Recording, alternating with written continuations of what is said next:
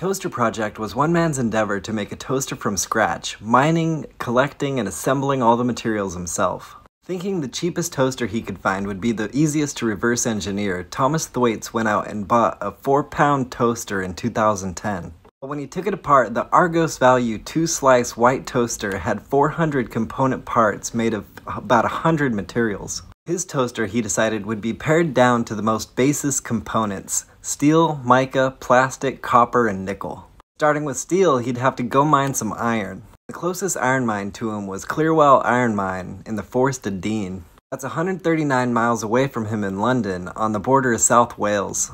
He called him up, they said come on by, and he took a train on down there. The mine's a visitor attraction now, but it was an active mine from the Iron Age to when it closed just after World War II.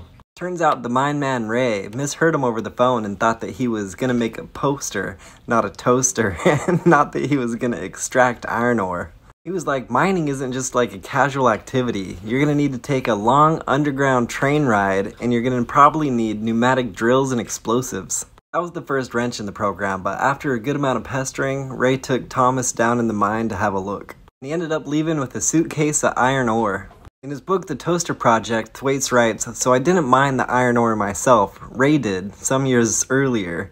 He took it from one of the displays at the end of the tour. Then he had to learn how to smelt it, but modern books on metalcraft assume you got modern stuff.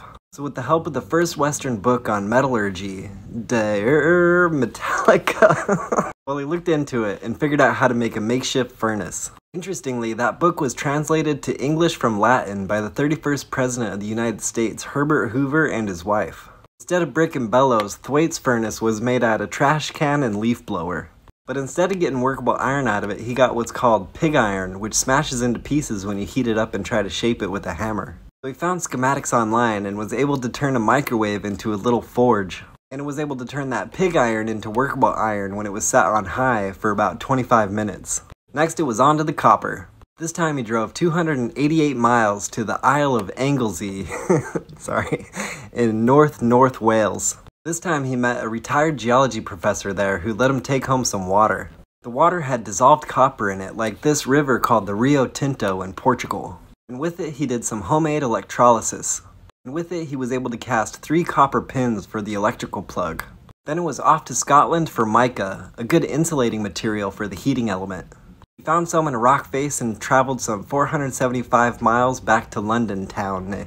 For his plastic shell, he reached out to BP and asked if they would fly him out and give him a jug of oil. But they never got back to him. Presumably they were busy not preparing for an upcoming oil spill.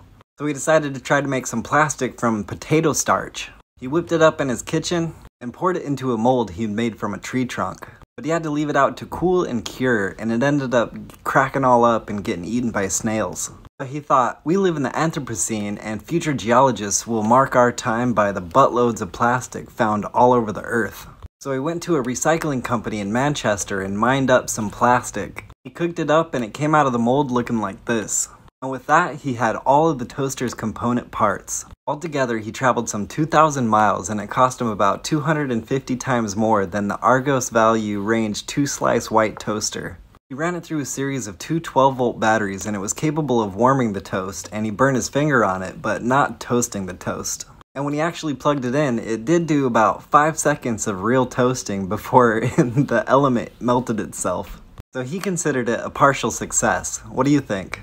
Also, Thomas Thwaites is the same guy who did the Goatman project that I talked about on November 10th. Also, his book about the project was a quick fun read and I'd recommend it.